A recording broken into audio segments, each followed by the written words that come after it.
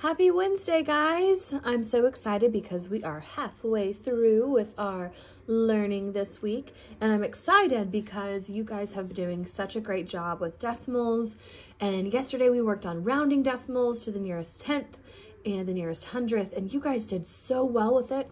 Today we're going to practice a little bit more with that because I know sometimes when you guys hear rounding, you think, oh, I don't know, I get confused sometimes. Well, I want you to not think about that because you guys are doing so well with this.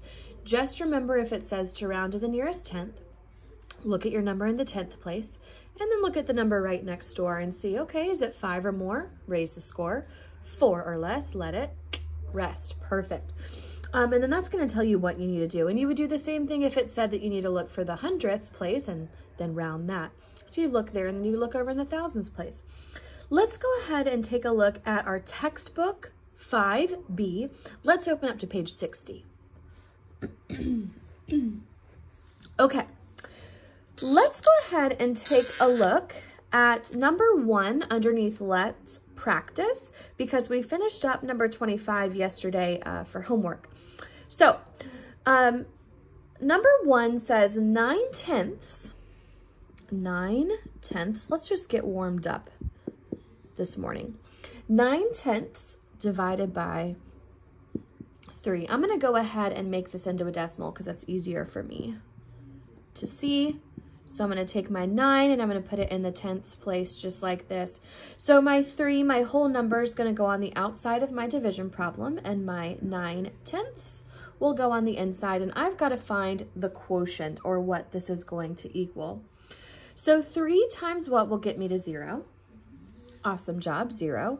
And I'm going to go ahead and bring that down here. And before I come down here, I'm going to go ahead and put my decimal there so I don't forget. Awesome. So 0 minus 0 is 0. Perfect. And I'm going to bring down my 9. 3 times what will get me to 9? Excellent. 3. So 3 times 3 is 9, and I'm going to subtract that there. And am I down at 0? I sure am, so I am good to go. So for number 1, we would have gotten 0.3 as our answer. And then up there in that green box right next to where it says tenths, you would just put 3/10 because this and this, those are the same things, okay? So they just wanted you to put it in word form. All right, what I'd like for you to go ahead and do is I would like for you to try number 2 on your own, okay? Pause.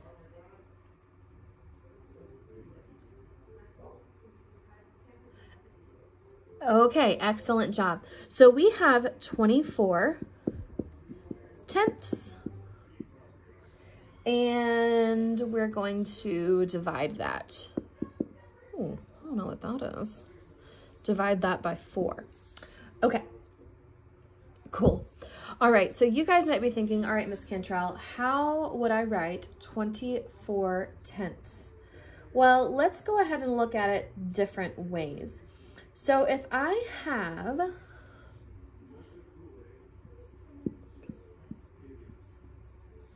that would be 2 4/10. Let's try that. Let's see.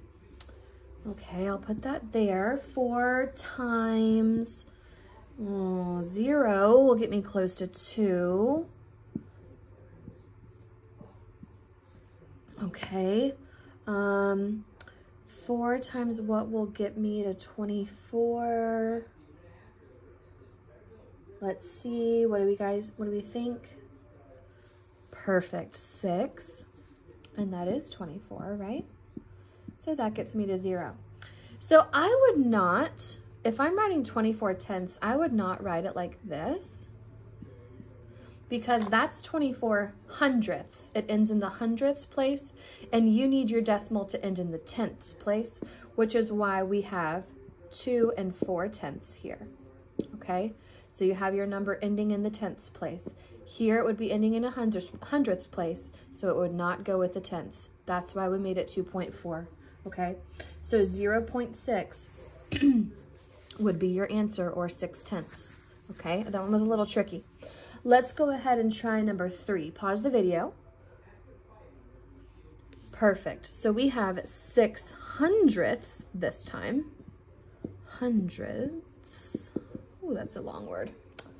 Divided by 2. Okay, easy enough. All right, so let's go ahead and make this into a decimal. So if I need my 6 to be in the hundredths place, here's the ones, tenths, and hundredths. So it would look just like that, and divide that by 2. All right, now I'm ready to go ahead and set it up because it looks a little bit better. I'm gonna bring my decimal up before I forget. 2 times what is 0? 0, outstanding. Bring down that 0. Don't bring down your 6 yet. 2 times what gets me to 0? 0, absolutely. Okay. And 6. And then lastly, 2 times what gets me to that 6? 3. Great. And then I have 0. So my answer for this one, for number 3, would be 0.03 or 3/100ths. Okay? These are equal. These are the same thing. Okay? All right. Last one, let's go ahead and try number 4 on our board. Pause. Okay, so we have 35/100ths. Oh, here comes that long word again. 35/100ths, and then we are dividing it by 5. Okie doke, cool. I can already kind of look at these numbers and I can already see that, all right, 35 divided by 5 is what, guys? 7. Yeah, so you could even go ahead and say, all right, well, 35 divided by 5 I know is 7, so I know that my answer is probably 7/100ths, which would look like this with 7 in my hundredths place. That's a quick way to look at it, okay? If you wanted to do long division, that's fine. Those are just 2 different strategies that I wanted to make sure to show you today. So if you have 0.35, okay, hundredths, so 35/100ths, divided by 5, you're going to end up getting the same thing that we just had with 7/100ths, but I can show it to you this way in case it's easier for you to see. So this will be 0. 5 times 0 is 0. Bring down your 3. Oh, still nothing. Okay, because 5 times 0 is 0. Bring down my 5. 5 times 7 is 35, bringing that all the way down to 0 without any remainders. So again, my answer would be 7/100ths. But what I would do instead of going through all of this long division is taking a look and seeing if you can find a common factor, a multiple for this one, but a factor for this number, to see if there's anything that they have in common. And the same thing goes for the one that we did on number 3, where it had 6/100ths divided by 2. You can tell that 6 divided by 2 is 3, and then just stick on your hundredths. So you could see that it would just be 3/100ths. Now, it's okay if you go through and you do the long division. That's totally fine. But I want to make sure that when you're doing math, you're being observant to what the numbers are, what their relationships are between each other. And then that way you can sometimes find little tricks within your math problems to help you do them more quickly, or to be able to help you see why number relationships matter in math so much. All right, awesome. Let's go ahead and do this, friends. Let's do a couple practices with rounding decimals. That was just a bit of a warm-up with our division piece of it. So let's go ahead and hop down to number 16 on page 60. It says divide and round each quotient to the nearest tenth. And on our whiteboards, let's go ahead and write tenth, because that's just a keyword that I need to remember, that I need to round it. So I have 0.8 divided by 5. Well, I'm looking at those. Do I have any relationship between 8 and 5 here? No, not really. So I'm going to go ahead and I'm going to divide like usual, but it's good to check that just in case. I'm going to bring my decimal up to the top. 5 times what gets me to 0? 0, great job. Bring down my 8, don't bring down your decimal. 5 times what gets you close to 8? Yep, we can just do 1. So 5 times 1 is 5. 8 minus 5, we're gonna have 3. Okay, now I don't really wanna put 0.1 with a remainder of 3 because then there's gonna be no way for me to look into a hundredths place to be able to round this 10th. So let me go ahead and erase this remainder. I've gotta keep going. Who can remind me what I need to put next to my 8? What number can I put next to my 8 to keep it going? Great job. We're gonna put a 0 here and I'm gonna bring it down.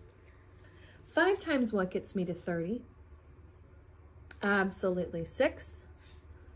And then we're going to subtract our 30 and we're going to end up with our 0, which is good. So I come up here and I look at my quotient, which is my answer to my division problem. And I'm going to erase all this just so it's easier for my eyes to look at. And I ended up with 1600ths. Now it says to round to the nearest tenth. So I'm going to look at the number that is in my tenths place. Who can tell me what number is in my tenths place in this decimal? Absolutely, the number 1 is in my tenths place. So what I'm gonna do is I'm gonna go ahead and look right next door over here at my 6, which is in my hundredths, and I'm gonna do my riddle. Okay, 4 or less, let it rest. Okay, is my 6 4 or less? No, so that means that it must be 5 or more. 6 is more than 5. So then I need to raise the score. I need to add a tenth to this number 1. So then this is going to become 0.2. Now you could say 0.20 if you wanted to.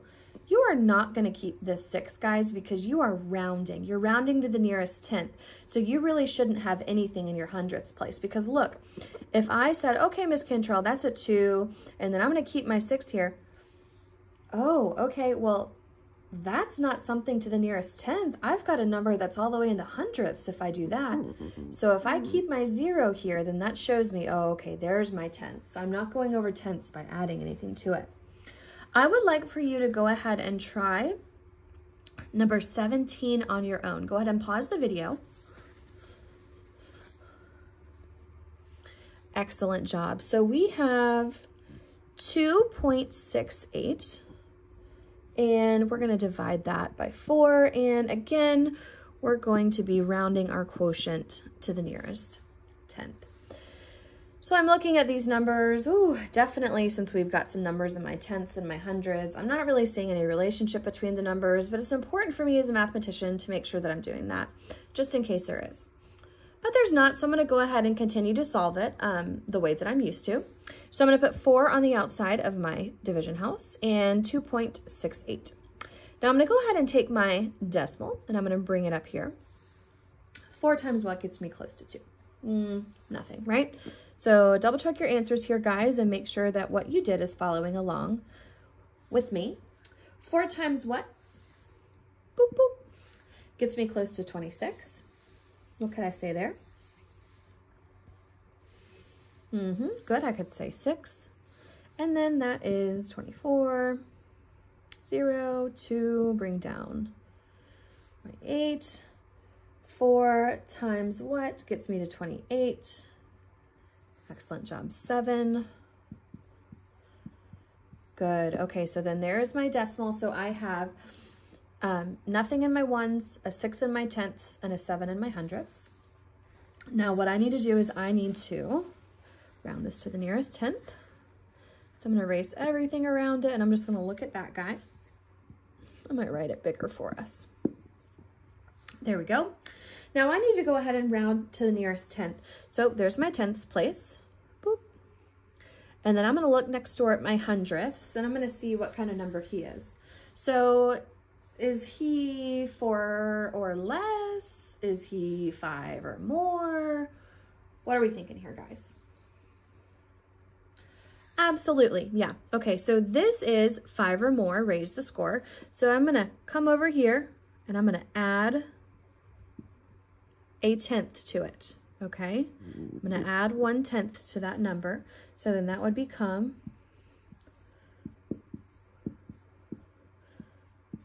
0.7. Okay, I'm just showing you the math, the reasons why we're actually adding one on there and taking it off.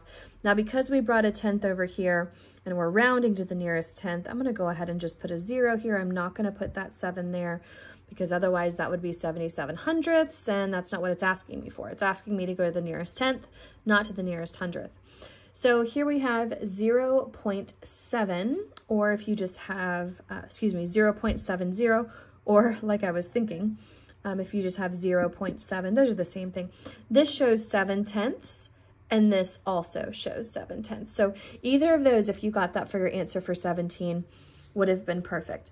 Okay, let's go ahead and do one more rounding problem together, and then I'm gonna go ahead and send you to do some on your own today.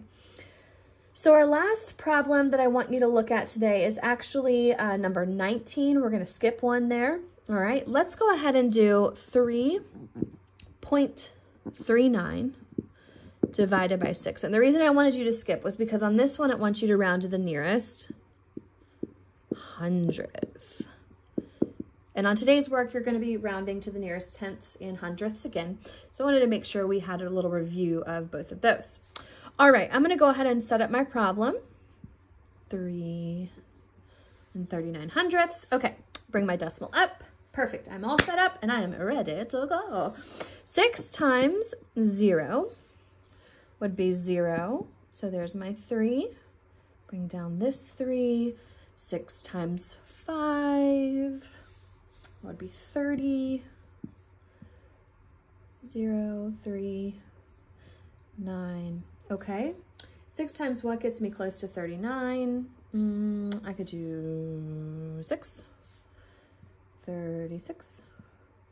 0, 3. Wait a minute. Do I have something left over? Yes, I do. What do I need to add up here? I shouldn't have any remainders when I'm trying to round. Excellent. Add a 0. Bring that down to my 3 and make that a 30. 6 times what gets me to 30? Absolutely, guys. Great job today. 5. So 30 minus 30 is 0. Am I good to go now? Absolutely, I am. Okay, I'm going to go ahead and erase my board. I'm going to keep my quotient here, though. And I am going to round to the nearest hundredth. Now, we know from the problems we've been doing earlier today that this is the number that's in your tenth, but that's not what we're looking at now. We're looking at the hundredths place, which is this guy right there. So I'm going to look to the right. I'm going to look next door at what's in my thousandths place. And I'm going to think, okay, is that 5 or more? Ooh, it sure is. So I'm going to go ahead and add 1/100th. So it would be just like this.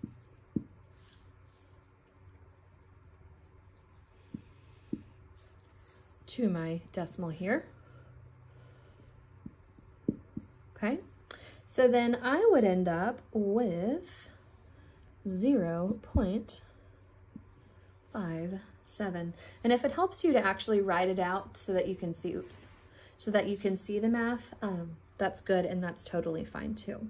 Okay, all right, if you feel like you need extra practice with this before you jump into your problems today, that's fine. You can try out number 20 and number 21. If you want to go ahead and pause the video and try those, and then I'm going to go ahead and tell you the answers. So for number 20, your quotient would have actually been 0.395, but then when you round it to the nearest hundredth, you would have gotten 0.40, okay?